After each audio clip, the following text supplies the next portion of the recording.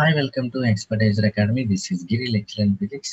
ఈ వీడియోలో మనం డిస్కస్ చేసుకునే topic ఆక్సిలేషన్స్ in LC circuits.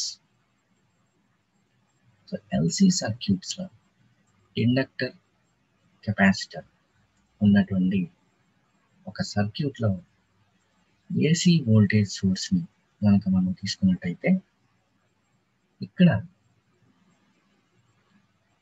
ఆక్సిలేషన్స్ form అవ్వడం జరుగుతుంది. అసలు ఈ ఆక్సిలేషన్స్ ఎక్కడ ఫామ్ అవుతుంది, ఎందుకు ఫామ్ అవుతుంది అనేది మనం ఈ టాపిక్లో డిస్కస్ చేసుకుంటాం.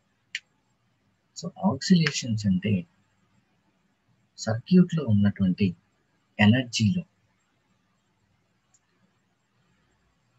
ఫార్మేషన్, అంటే ఎనర్జీలో ఉన్నటువంటి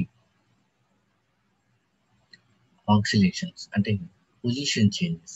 సో ఎలా జరుగుతుంది, సో ఎనర్జీ ఎలా డెవలప్ అవుతుంది, ఒక సర్క్యూట్లో ఎనర్జీ ఎలా డెవలప్ అవుతుంది, ఇది ఎలా మూవ్ అవుతుంది అనేది మనం చూసుకున్నట్టయితే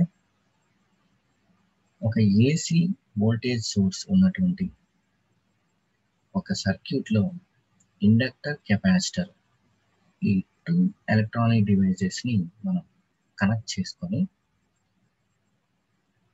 ఇక్కడ టూ డిఫరెంట్ ఫీల్డ్స్ని జనరేట్ చేయొచ్చు. కెపాసిటర్ దగ్గర ఎలక్ట్రిక్ ఫీల్డ్ జనరేట్ అవుతుంది, అదేవిధంగా ఇండక్టర్ దగ్గర మ్యాగ్నెటిక్ ఫీల్డ్ జనరేట్ అవుతుంది. సో ఇప్పుడు కెపాసిటర్ దగ్గర ఉన్నటువంటి energy Q²/2C, Q² charge square divided by 2 into capacitance. So Q²/2C అవుతుంది. నెక్స్ట్ అదేవిధంగా ఇండక్టర్ దగ్గర ఉన్నటువంటి ఎనర్జీ Li²/2. L అంటే కోఎఫిషియంట్ ఆఫ్ ఇండక్టర్, I అంటే కరెంట్, Li²/2. ఎనర్జీ ఈ టూ ఫీల్డ్స్ని ఇన్ బిట్వీన్గా, అంటే ఈ టూ ఫీల్డ్స్కి ఇన్ బిట్వీన్గా ఎనర్జీ అనేది మూవ్ అవుతూ ఉంటుంది. అంటే to and fro motion are back and fro మోషన్ని ఇది ఎవాల్యుయేట్ చేస్తూ ఉంటుంది. ఇప్పుడు మనం కాన్సెప్ట్లోకి ఎంటర్ అయితే, whenever energy is given to a circuit containing a pure inductor of inductance L and capacitor of capacitance C, the energy oscillates back and forth between the magnetic field of the inductor and the electric field of the capacitor. So మనం స్టార్టింగ్లో చెప్పుకున్నట్టుగానే capacitor electric ఫీల్డ్ని, inductor magnetic ఫీల్డ్ని generate చేస్తుంది. ఇక్కడ energy electric field to magnetic field, magnetic field to energy. So ఇలాగా back and fourth motion చేస్తూ oxalate అవుతూ ఉంటుంది. Thus the electrical oscillations of different frequency are generated. These oscillations are called LC oscillations. So ఇక్కడ form అయినటువంటి electrical ఆక్సిలేషన్స్కి ఒక definite frequency ఉంటుంది. So దీన్ని LC ఆక్సిలేషన్స్గా చెప్పుకోవచ్చు. సో ఇప్పుడు ఈ ఫార్మేషన్ ఎలా వస్తుంది అనేది మనం చూద్దాం. Let us assume that the capacitor is fully charged with maximum charge Qm at initial stage, so that the energy stored in the capacitor is maximum and is given by UE, Q²/2C. As there is no current in the inductor, the energy stored in it is 0. UB is equal to 0. Therefore, the total energy is wholly electrical, shown in the figure. So ఇప్పుడు వరకు నేను ఏం చెప్పాను అనేది మీకు సింపుల్గా అర్థమయ్యేలా ఇక్కడ చెప్తాను చూడండి. ఇక్కడ మనకు చూపిస్తున్నటువంటి ఈ సర్క్యూట్లో కెపాసిటర్, ఇండక్టర్ రెండు ఉన్నాయి. ఇండక్టర్ దగ్గర కరెంటు 0, బట్ కెపాసిటర్ దగ్గర ఉన్నటువంటి ఛార్జ్ మ్యాక్సిమం. ఈ మ్యాక్సిమం ఛార్జ్ క్యాపిటల్ QMగా తీసుకోవడం జరుగుతుంది. సో ఇప్పుడు ఇండక్టర్ దగ్గర కరెంటు 0 అని చెప్తున్నాం కాబట్టి ఇండక్టర్ దగ్గర మ్యాగ్నెటిక్ ఫీల్డ్ ఫామ్ అవుతుందని స్టార్టింగ్లో చెప్పాను. సో కరెంటే లేనప్పుడు ఇండక్టర్ దగ్గర మ్యాగ్నెటిక్ ఫీల్డ్ అనేది జనరేట్ కాదు. సో ఇప్పుడు కెపాసిటర్ దగ్గర ఛార్జ్ మ్యాక్సిమం అని చెప్తున్నాం. సో కెపాసిటర్ దగ్గర ఛార్జ్ మ్యాక్సిమంగా ఉన్నప్పుడు ఎలక్ట్రిక్ ఫీల్డ్ కెపాసిటర్ దగ్గర ఫామ్ అవుతుందని చెప్తున్నాం.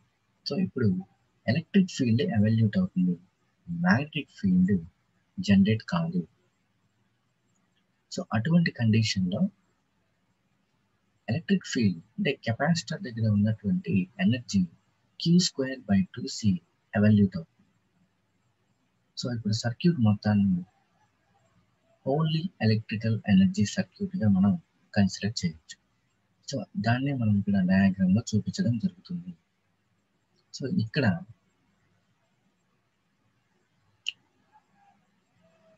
చూపిస్తున్నటువంటి ఈ symbol, blue colour symbol, electrical field electrical energy ఎవల్యూషన్ని indicate చేస్తుంది. Next, the capacitor now begins to discharge through the inductor that establish current I in clockwise direction. This current produces a magnetic field around the inductor, and the energy stored in the inductor is given by UP is equal to Li²/2. As the charge in the capacitor decreases, the energy stored in it also decreases and is given by UE is equal to Q²/2C. So ఇక్కడ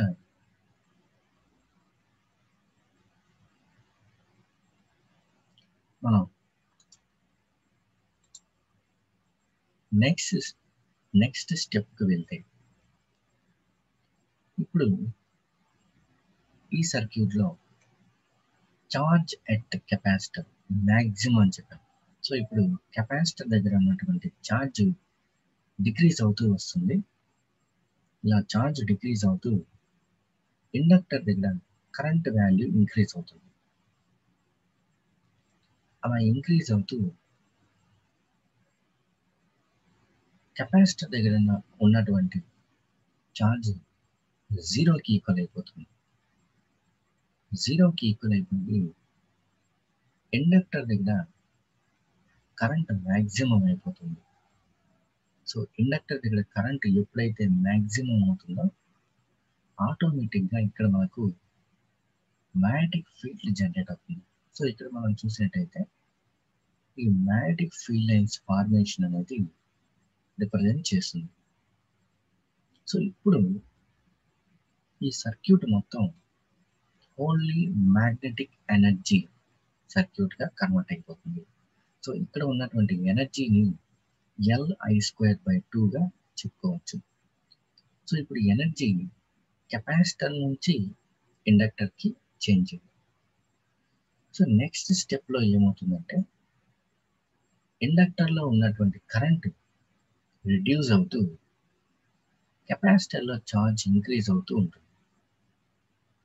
next స్టెప్లో inductor దగ్గర ఉన్నటువంటి charge current టోటల్గా zero అయిపోతుంది. అలా zero అయిపోతూ capacitor దగ్గర charge maximum అవుతూ ఎలక్ట్రిక్ ఫీల్డ్ని ఎవల్యూట్ చేస్తుంది. ఇలా ఎలక్ట్రిక్ ఫీల్డ్ ఎవల్యూట్ అవుతూ ఇక్కడ ఎనర్జీ Q²/2C డెవలప్ అవుతుంది. సో ఇప్పుడు ఎనర్జీ ఇండక్టర్ నుంచి అగైన్ మళ్ళీ కెపాసిటర్కి చేంజ్ అయింది. సో ఈ విధంగా ఎనర్జీ అనేది capacitor to inductor, inductor to capacitor, capacitor to inductor, inductor to capacitor. So ఈ విధంగా సైక్లిక్గా మూవ్ అవుతూ ఉంటుంది. సో ఈ సైక్లిక్గా మూవ్ అవుతూ energy back and fourth motion చేస్తూ ఉంటుంది. సో ఈ విధంగా బ్యాక్ అండ్ ఫోర్త్ మోషన్ చేయడం వల్ల ఆక్సిలేషన్ అనేది జనరేట్ అవుతుంది. So this is the information about the LC oscillations. So thanks for watching this video.